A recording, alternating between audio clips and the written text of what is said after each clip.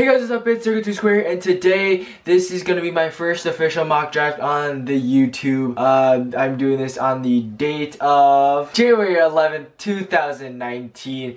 This is right before the divisional round, so everything isn't quite up to date. But I'll be doing this this mock draft in 3 parts. The first episode will have 1 through 10. The second will have 11 through 21, and the last part will have 22 to 32. It'll be coming out Saturday, Sunday, and Monday. So I will have official draft orders for the second half of this, but what I can do right now is the best. So we're gonna go into the first pick right now, and it is the Arizona Cardinals, and the Arizona Cardinals will take Nick Bosa. Nick Bosa is an edge rusher from Ohio State. He is one of the best edge rushers. He is the best edge rusher in this class. He's the best pass rusher, run stuffer. He can do all that. The injury does scare me a little bit in the sense that, is he really gonna be ready for the combine? He probably will be, but you never know. And Arizona really needs that dominant pass rusher. Chandler Jones is getting a little older in the tooth. They do need the dominant guy on defense, and they do have a new DC. It is Vance Joseph. So I think Bosa could probably either play standing up edge rusher or hand in the ground like his brother in his first year in the Chargers system. He did play with his hand down in a 3-4 system. I think that go really well with him. Okay, on to the second pick. That pick is owned by the San Francisco 49ers, and that pick will be Josh Allen, the edge rusher from Kentucky. Allen is not an excellent pass rusher. He's a good pass rusher, good run stuffer. He can do that in the linebacker position. He can do that in edge. I think he's more fit for a 3-4 scheme where he is on the line and able to just get after the passer. Not really a hand in the ground, play that edge really well from the line position. But San Francisco has to take him. I think there might be a change because Josh Allen, if the Arizona Cardinals do go to a 3-4, they might think Allen is better. And that's crazy to think. Nick Bosa isn't going to go number 1 overall. Number 3 is the New York Jets, and they're going to take Quinnen Williams from Alabama. Yes, the Jets need edge pressure. They need edge help. They need offensive lineman help. I really don't want them to take Jonah Williams from Alabama. I think they can get a good guy in the second round. They go get Quinnen Williams here. It's the same thing that happened with Leonard Williams from USC. He might get traded this offseason. We never know. But if it's going to be Leonard Williams on one side, Henry Anderson on the other, and then Quinnen Williams playing the nose, that is actually scary. That is really scary for the AFC East. And if they get him, I wouldn't be surprised if they're a top half of the league in the front 7, because they're so good up front. And Adam Gase is the new head coach, so he might want to bring in new blood there. Maybe trade Leonard Williams away, and Williams could be the good pick there. On number 4 is the Las Vegas Raiders pick. That is their original pick, and they pick Clelin Ferrell from Clemson, your national champion.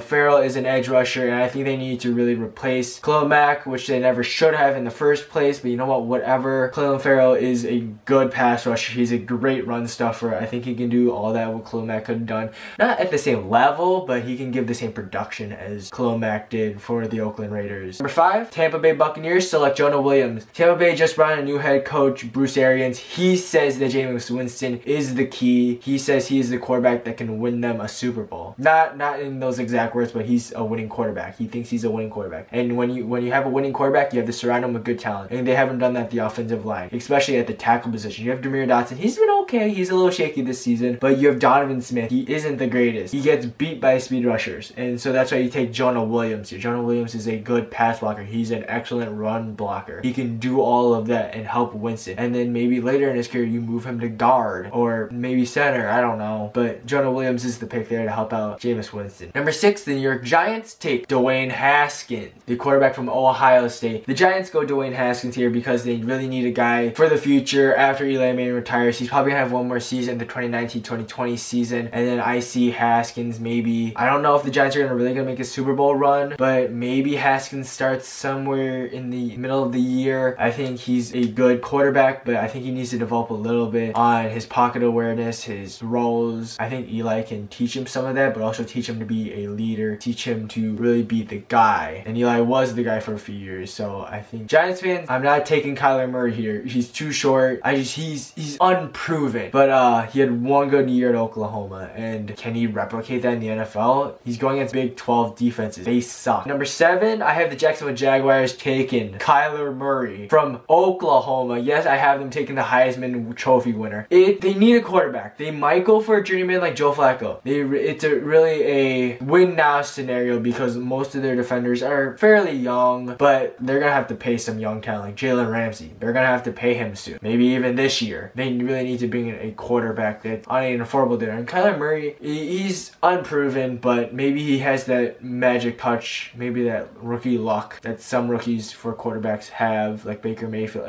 Baker Mayfield was like Lamar, maybe Lamar Jackson. We can say that. Murray might be as fast as Lamar. I think he has the same. He kind of has the same arm, but we'll see when that time comes when Murray actually hits the NFL. Number 8, the Detroit Lions take Greedy Williams from LSU, the cornerback. This is a good pairing here because you pair him up with Big Play Slay. Greedy Williams is the best corner in this draft. I think so. And he's going to be a Detroit Lion. I hope he will be a Detroit Lion because I think he's going to be really good there. He's going to really fit this game with Darius Slay, and then I think it's Quandre Diggs or Tease Tabor. That's who I'm thinking of from Florida. He's really good. And if they can get him, maybe Darius Slay moves into the nickel, and maybe that works out because Tabor is very tall, very lengthy. I think he's really good. He might even play the slot. But we're focusing on Greedy Williams here. Greedy Williams, long arms, aggressive, can really play that ball well. I think Detroit gets a real steal here at 8th. Number 9, what I think is the steal of the draft. Ed Oliver going number 9 to the Buffalo Bills. Defensive tackle. They just lost Kyle Williams, and you go get what people are saying a Pro Bowl D tackle already. Ed Oliver is very good. He's a good run stuffer. He's a okay pass rusher. But you pair him now with Harrison Phillips you got last year from Stanford, and he's learned a little bit. Maybe have Kyle Williams come into Buffalo, talk to the young guy. Ed Oliver can be great. And last year you also got Terrell Edmonds at linebacker.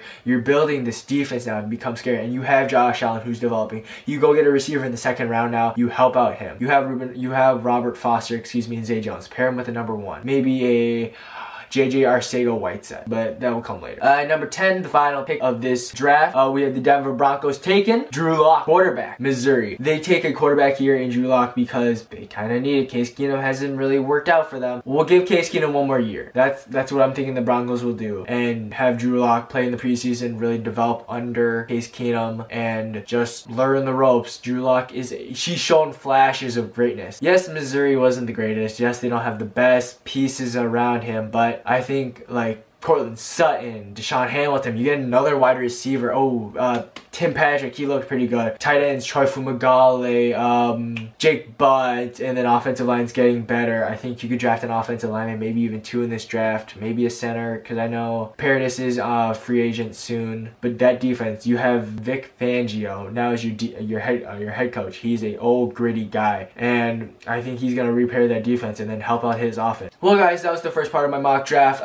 Link is in the description for part 2 and part 3 when those come out. Like, comment, subscribe, hit that notification bell if you want to be part of the notification squad to see when I next upload, which will probably be mock draft part 2. And this has been Circle 2 Square, and I'll see you in the next mock draft.